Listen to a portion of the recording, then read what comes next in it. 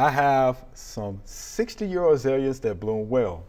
They have a lot of lichen, white scaly bark on them, and the branches are dying. What can I do to keep the lichen from growing on my azaleas? And this is Birdie from Nashville. All right, so Joellen, there's lichen on the branches. I would like, yeah. And Picture would be? There's no problem with lichen on branches. Right, That's a symbiotic relationship. Okay. It shouldn't be killing them, but if the branches are dying, it's from something else, and the lichens usually are on decaying wood, so there's something else going on. And if they're 60 years old, then you're going to get some dieback with age. Fertilizing the azalea, that old of an azalea, and proper pruning of it is because you want to.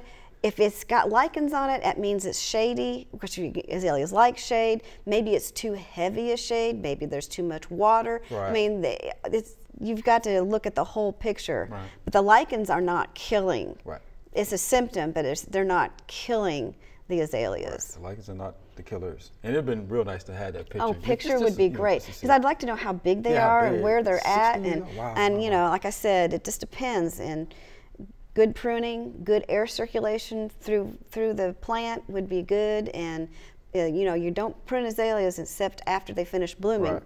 Right. And then you want a nice angle for the bottom of the azalea at the base should be the furthest out, and you should go at an angle back to the top of the azalea so that the light can get to all the areas, so you get good flowering.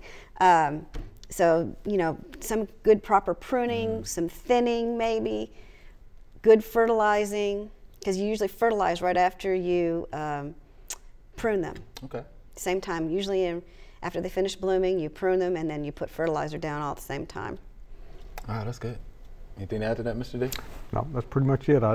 Just like you said, the lichens depend on light. Right. They have algae that has to have light. And any time with any kind of plant, when I see lichens start to grow, that means that it's getting more sunlight.